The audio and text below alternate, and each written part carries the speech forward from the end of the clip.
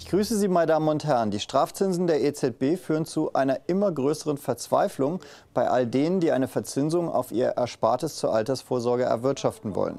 Vor vielen Jahren lockten höhere Zinsen in Fremdwährungen viele Anleger dazu, auch mal ihr Erspartes im Ausland zu investieren.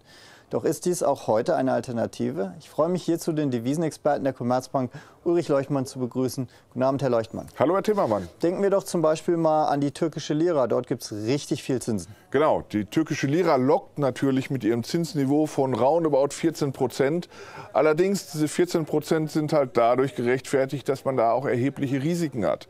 Ich habe Ihnen hier mal den Wechselkurs der türkischen Lira zum Euro mitgebracht. Also türkische Lira pro Euro. Wenn es nach oben geht, wertet die türkische Lira ab. Und wir sehen, sie hat sehr deutlich abgewertet in den letzten Jahren. Ganz dramatisch in der Krise in 2018.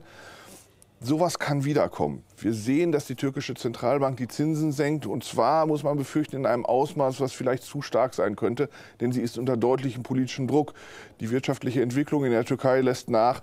Das dürfte diesen politischen Druck erhöhen. Und da könnte es sein, dass die Zentralbank nachgibt und zu niedrige Zinsen einstellt. Und sowas kann dann so eine Krise wieder auslösen.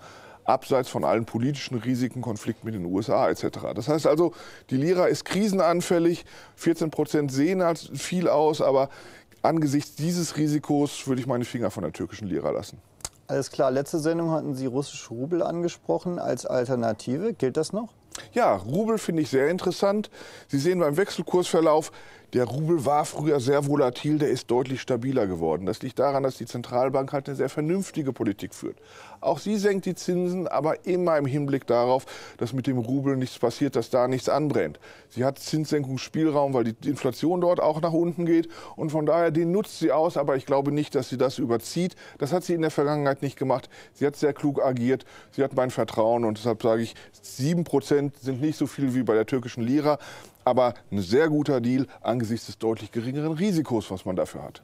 Vor einigen Jahren waren südafrikanische Rand besonders attraktiv bei Privatkunden. Ist das auch heute noch so? Ich finde den Rand weiterhin sehr attraktiv. Ja, der Rand ist eine volatile Währung. Sie sehen, es geht hier auch mal deutlich auf und ab im Wechselkurs des Rand gegenüber dem Euro. Da muss man ein bisschen Geduld mitbringen.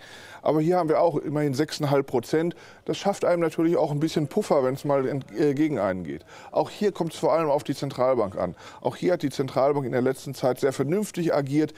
Wir haben immer politische Risiken. Der Rand wird immer volatil bleiben, aber 6,5% sind, glaube ich, ein guter Puffer. Davon könnte was übrig bleiben, selbst wenn der Rand aufgrund von globalen oder heimischen Risiken noch mal ein bisschen nachgibt.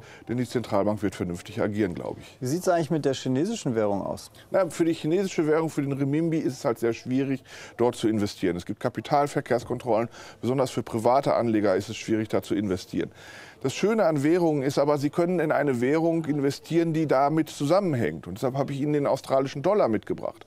Die australische Volkswirtschaft ist sehr eng mit der chinesischen verbunden. Der allergrößte Teil der australischen Exporte geht nach China. Und deshalb ist alles, was in China passiert, direkt wirksam für die Wechselkurse des australischen Dollars. Der hat nachgegeben, der Euro-Austral-Dollar-Wechselkurs ist nach oben gegangen, der Dollar ist schwächer gegangen. Allerdings hat man hier vielleicht mal die Chance, wenn es eine Einigung in den Handelsgesprächen zwischen den USA und China gibt, dass hier ein bisschen an Erholung reinkommt. Ich würde nicht sehr langfristig auf den australischen Dollar wetten. Auch hier werden wir noch eine weitere Zinssenkung bekommen. Ich glaube nicht, dass China wieder zu alten Wachstumsraten zurückkehrt. Und deshalb ist das, glaube ich, keine langfristige Wette. Wenn man mal kurzfristig darauf setzen will, dass im Handelsgespräch vielleicht eine Einigung kommt, dann ist der australische Dollar das Richtige, das zu spielen.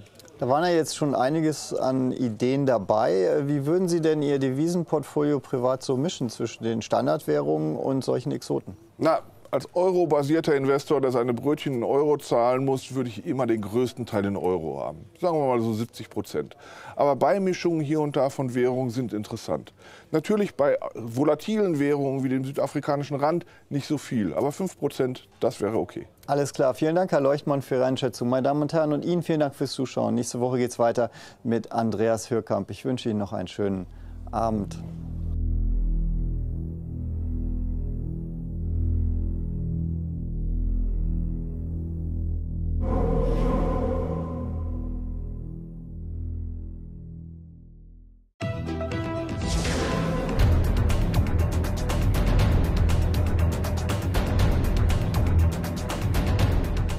Stage Alpha Dividenden ETFs.